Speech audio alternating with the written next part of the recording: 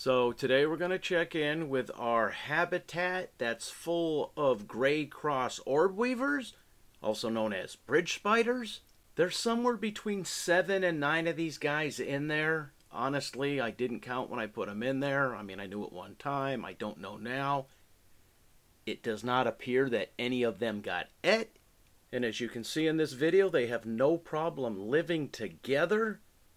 I mean, it helps that I keep them well fed. But yeah, these spiders, along with dozens of others I did not even try to catch, were all found on a window that was about 3 foot by 4 foot, out on a building on a dock, and I captured them before we set off the bug bombs. You got to clear the spiders out every so often, otherwise that building will just get to the point that you open a door and they're lowering down on you and you got web in your face, and it's just horrible. And it's not just orb weavers, it's every kind of spider in that building. These orb weavers, I mean, it's not bad if you're bit by one, at least that's what they say. I've heard their bite can range anywhere from a pinprick to like a bee sting. But remember, at any time you can become allergic to any type of bug bite.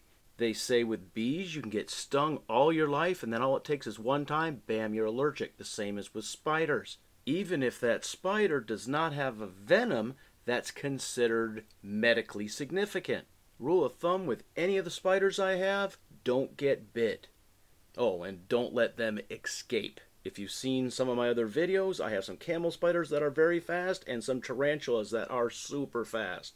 Faster than I actually believed a spider could be. So there you have it. This is our 3-week update, or it's been about 3 weeks, for our community spider habitat. And really what you're seeing here is not very special because these spiders do live in groups. Now if you put some other kind of spider in there, it may not turn out so well. Leave your comments in the comments section. As always, thanks for watching.